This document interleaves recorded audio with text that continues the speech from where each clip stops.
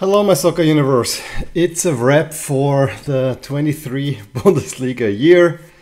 The winter break is starting, although three Austrian teams still have to fight in Europe. Among those, of course, my team LASK. But the Bundesliga season is over. And there's now a break until the beginning of February. First weekend of February, actually, which is really early. But hey, so be it. We had an interesting round where not much has changed in terms of the standings. I think most results were kind of expected, no, and especially in the top six race we didn't really get the decisive result because all four contenders did not win, and so that actually keeps it very much up in the air. We probably don't know now who is getting relegated. It really, everything points to Luster now not having a single win the entire fall. That has only happened 4 times before in Austria, and every time it ended kind of in relegation. So not looking good for them at all. For LASK, they played in Lucena. Actually, they did not play in Lucena. The game was played in Bregenz because Lucena is building a new stadium. So from now on they have to play in Bregenz, which is close-ish by. But yeah, was a comeback win where you just had to show your quality to get the win without being really convincing. Actually, at one point I thought, that might be a real downer, but in the end it was then an easy win. I think the only surprising result came in Linz, Blau-Weiß Linz, where WSG Tirol, actually Wattens, actually managed an away win after being down relatively early, but they have been threatening to do so. I would say we'll quickly look over the results and then look at the table and where things are going. The big game of the round, I mean, this is Rapid against Salzburg, the most supported team against the most fan support against most financial supported teams. It's always a big one. It had a surprising early kickoff on Saturday, which usually doesn't happen. I think it's because Sky Sports also made a kiddie broadcast with that, you know, having kids comment on it. So maybe it has to do something with that. I have no idea why they did it so early. It was a tight game. It was a game that went back and forth, but it was also a game that Salzburg just won by being the better team. And the interesting part is that I hear many say that this is the weakest Salzburg team in a long time. And still, they are first in the table. Still, they secured that win. It was actually quite a nice goal. Sucic cross that Piatkowski then heads in. Rapid gave it all. It's a typical Rapid performance for 23-24, creating chances, not converting, being in there, but not quite enough. They had a Burgstaller goal disallowed in the second half for a margin offside, but then literally the same goal was disallowed for Salzburg in stoppage time as well. So, you know, give and take. Overall, it is an, I would say, overall deserved win for Salzburg in the end. As I said, they secured the top spot for the winter break. Still, they could get...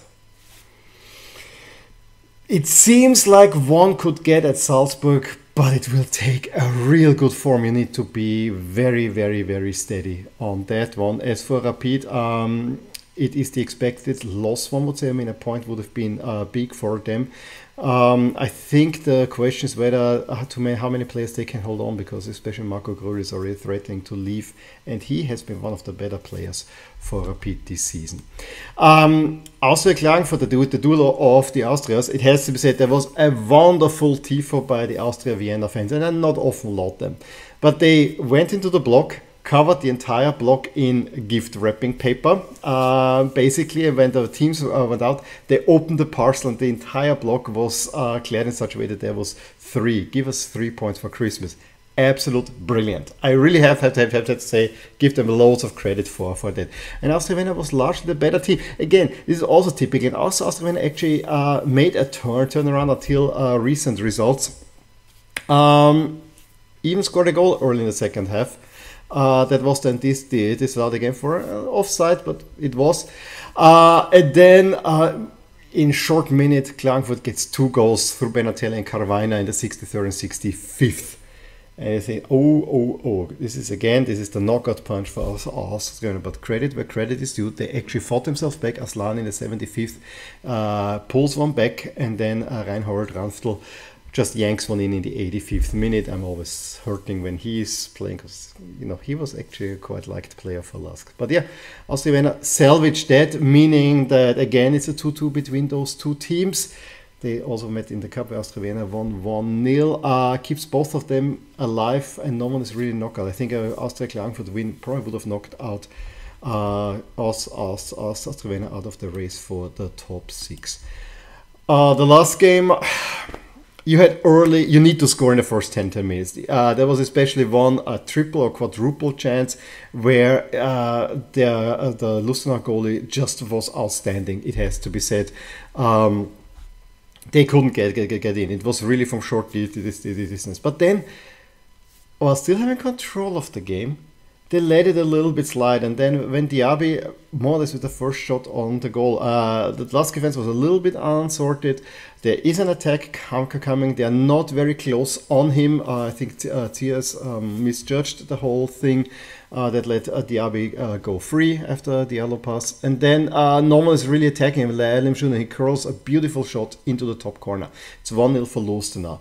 And that cannot really be, because this is the worst team. At the moment, this is absolutely the worst team in the league. This is one that you have to beat. And could have been even worse, because right after that, Lustenau have had another pretty good chance. They could have double lead. But then Goiginger comes on, Ljubicic come on, and Goiginger free goal goes out to Stojkovic, and Kennedy Boateng, played for us before, scores an own goal in the 61st minute, and then a really nicely played goal 11 minutes later, where the ball comes to Robert Schul, who lobs it over the D defense, and Uzo then more or less it bounces off, and then he lobs it over the goalie into the net, turns the game around, and Ljubicic in the 90th makes it 3-1 without celebrating. But that was the game. You got the 3 points in the rain. As I said, the game was played in Bregenz because the Lustenau Stadium is being reconstructed.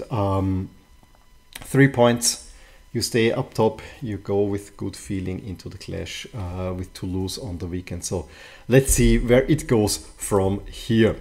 Then on Sunday, Blaues-Linz took a very early lead, first minute through Stefan Pirkel, and seemed to continue their good home form. However, late in the first half, Wattens were threatening Kronberger, and first has a good chance, and Diarra scores the equalizer just before the half, and right after the half, Prelitz makes it 2-1. Then Blaues really tried to score, have also a goal disallowed, but in the end they cannot get the equalizer, and Tirol do what they have been threatening to do for quite a while, to get finally a win, separate themselves from Lustenau. They still have not had a clean sheet. That is also remarkable. Hartberg also confirmed their really good form against the Wolfsburg team that is battling for the top 6. They get a relatively easy 2-0 win with their absolute unique style of play within in the league. They don't play the Red Bull school that is played by Salzburg, Sturm and LASK. No, they do their own style, but actually a little bit more possession-based game, which for such a small team is really, really remarkable. The goals come from Sangaré and Providence. Hartberg is the story of the season so far. They will make top 6. They will not get relegated after a couple of hard seasons. Markus Schopp doing wonders there. And then Sturm beat Altach 1-0. It should have been way more. The goal came earlier, a quick snack pass to Jatta, who makes it 1-0 or in the 3rd minute. Then they waste many chances, which kept Altach alive, but overall Sturm Graz deserved that win. So we have that all the top 3 have won and are remaining as they were in the last week. It just increased. Most notably, if you take the last 11 or 12 games, the league is really tight, but LASK actually have the best record, which shows that the start was not what was undoing LASK a little bit. So just wanted to have mentioned that, but it's really tight up top. Salzburg and Sturm Graz had better starts to the season, and so they are in 1 and 2, and probably between those two for a title. I would love it if LASK could get something rolling there. Hartberg, as I said, are relatively safe in the top 6 spot. And then you see the next 4. Those are the ones that battle for the top 6 spots. But Klagenfurt and Rapid probably are the favorites in there.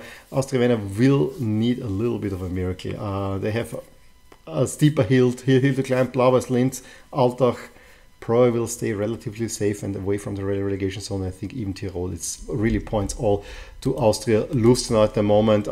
If you see here the expected final regular season standings, it is more or less 4 on top, 4 on the bottom already resigned to the top 6 or bottom 6, and then there are 4 in the middle that are actually battling out, which makes actually the league at the moment exciting.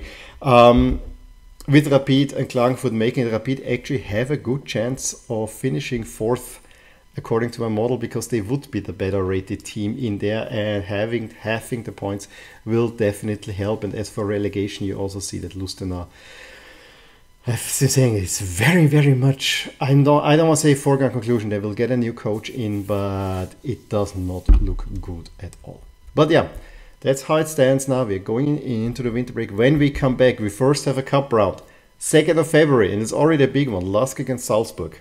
That's 3rd against 1st at LASK home. Salzburg is one of the only 2 teams that have beaten LASK in the new stadium, and they actually did it twice. But that's a big one. Then we have Sturm Graz against Austria Vienna, another big one a little bit later. And then the other ones, a little bit less so, also happening at the same time, 3rd and the 4th of February. So really interesting stuff in the Cup round. The first round back is then the weekend after. We don't know exactly when the games will be, but 10th and 11th of February. Actually, quite a few big ones there.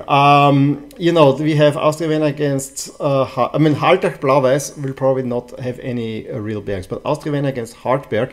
Hartberg is kind of safe, but Austria Vienna needs that point. Same thing for Klagenfurt in Linz, but they always lose LASK. So those are the last, maybe the less important ones. But the next 3, Salzburg Sturm, 1v2.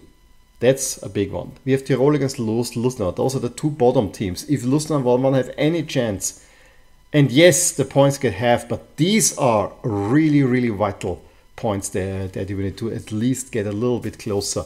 And then Wolfsburg against Rapid is a direct head-to-head for one of the top 6 spots. If Wolfsburg win against Rapid at home, they would be in the driving seat. So really interesting round coming up. That's right after the winter break and right after cup round as well, where, for instance, you know, Wolfsburg don't play yet. So yeah, last Bundesliga video for this year.